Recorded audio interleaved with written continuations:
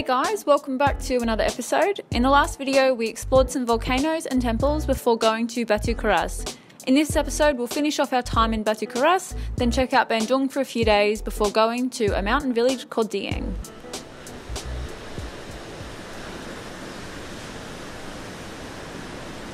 So we changed camp spots. We decided to stay down at the car park where the beach is last night.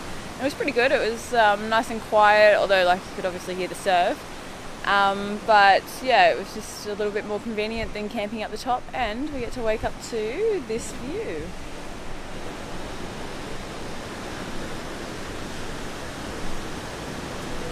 Beautiful morning.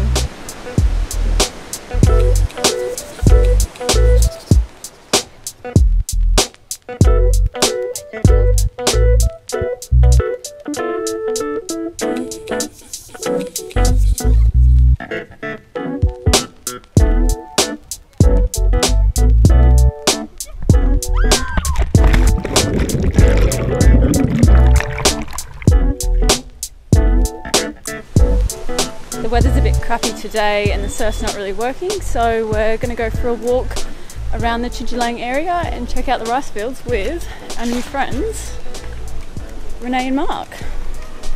Hi guys! Yeah.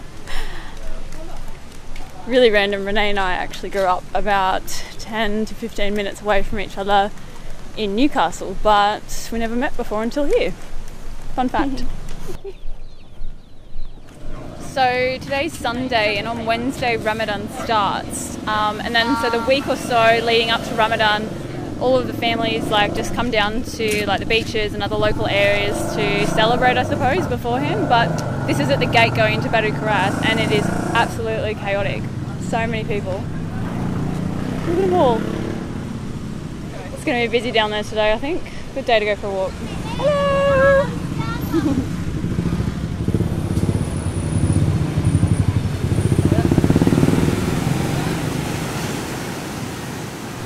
We just got back to Batu Karas, and the beach is absolutely hectic. There's so many people down here. The car's completely parked in. It's crazy. And then over in the surf, there's thousands of people in the water. Look at them all.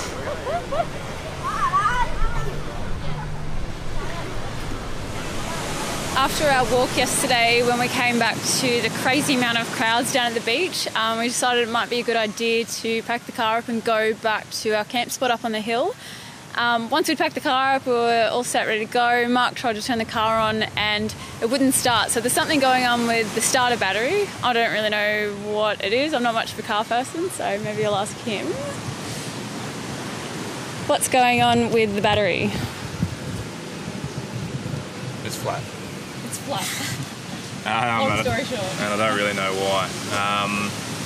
The way the system's designed is that when the ignition's off, the main battery's isolated. So the fact that it's flat when we haven't been driving for the last few days is a bit strange. I checked it yesterday for a parasitic draw, which is when there's power coming out when the ignition's off, but that was okay. So it might be the alternators not providing enough charge. There was a bit of a squeal the other day, or a slight squeal, which probably sounds like a belt slipping, so it might be the alternator belt. So what I'll do now is, we've got the solar panel down off the roof and it's sitting over there.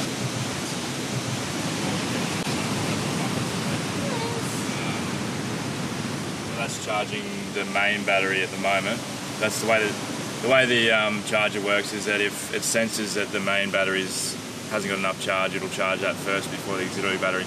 So we've got this extension lead that comes out. Yeah, so we have this in the car too, which when we want to park in the shade, we can get the panel off and put it in the sun, which is pretty handy.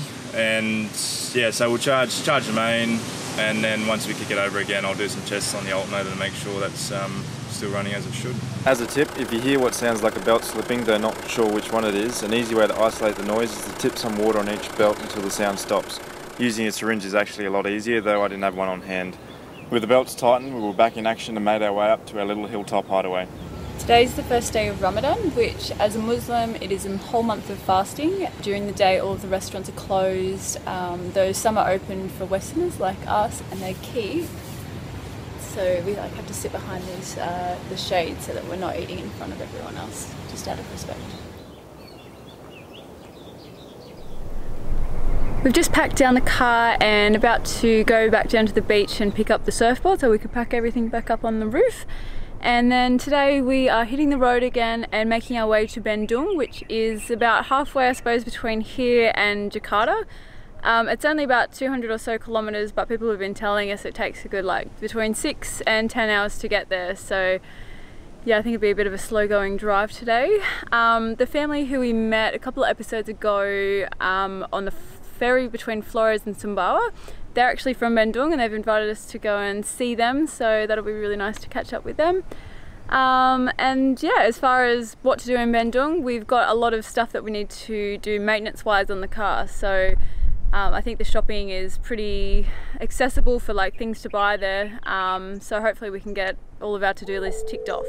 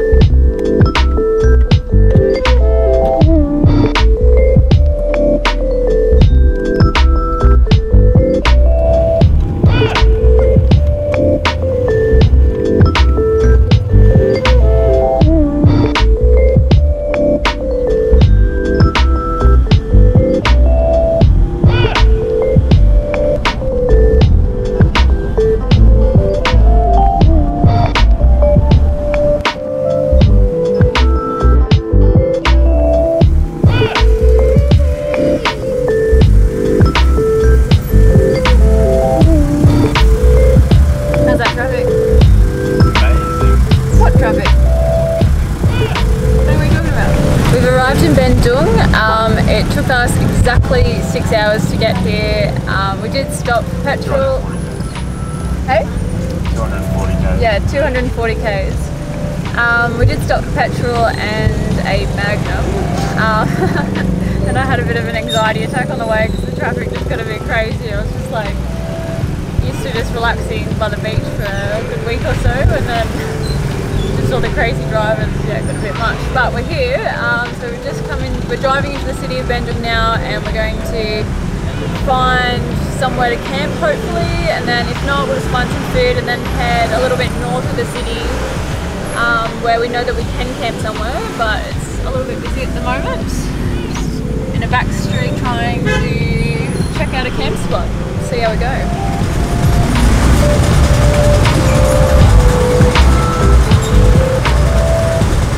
So the camp spot, which we thought might be good last night, was not really that good. It was a bit of a derelict park, so we decided just to get some dinner, and then we were having a look on Google for places where we could possibly just go and ask if we could use their parking for the night.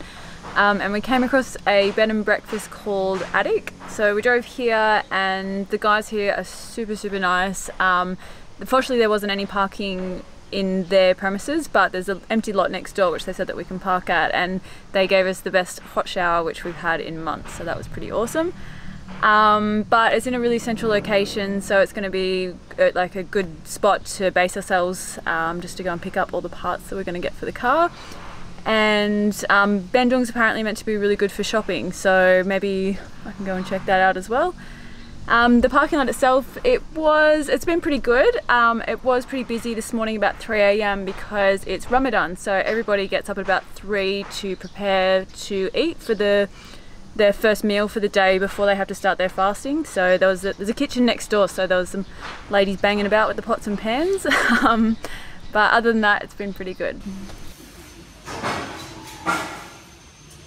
In Indonesia, we turn a lot of heads, mainly for two reasons. One, because of the size of our car. It's bigger than nearly all other cars on the road. And the second one is because Land Cruisers here, because of their taxes, are pretty rare, and troop carriers are even more rare. But we've come here to our new friend Randy's place here in Bandung, and he's a bit of an exception to the rule because he's got not only one but two Troopies. an FJ, a 1964 FJ, which is the same as my first full drive, and the Bandera. So we're doing service on the car here, which is awesome because I've been looking forward to doing this for a while.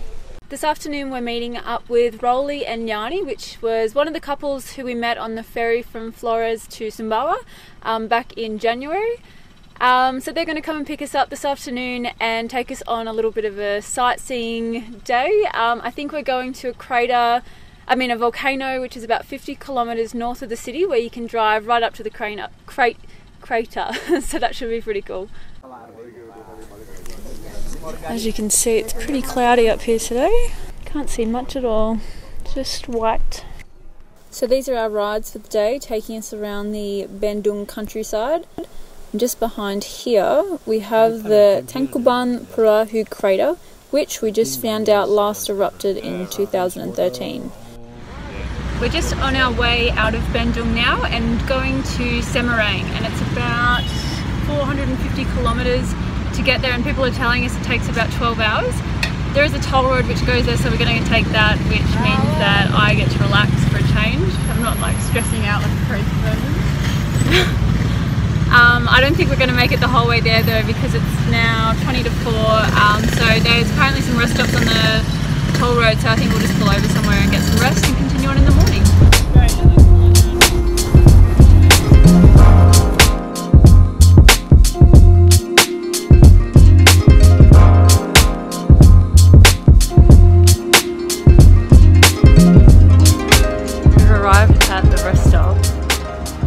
We haven't found where we're going to park for the night though. I think we'll probably just find somewhere, I don't know, over there where we can get somewhere dark and semi-quiet.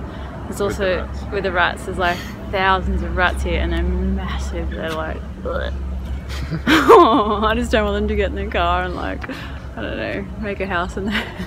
Oh, that's so gross. So this is where we camped last night, and that is the toll road. Not too quiet. We slept downstairs. We slept down the bottom just because it's much more insulated and quiet. I got a bit of sleep. Jolly didn't really. She's pretty stroppy this morning. So yeah, sometimes overlanding is not all amazing camp spots and epic views. But today we're heading further east, about 200 k's to DIENG, which is supposed to be amazing up in the mountains. It should take us about 5 hours.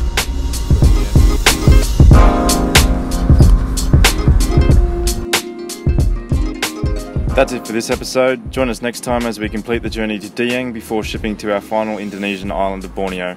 Thanks for watching. See ya.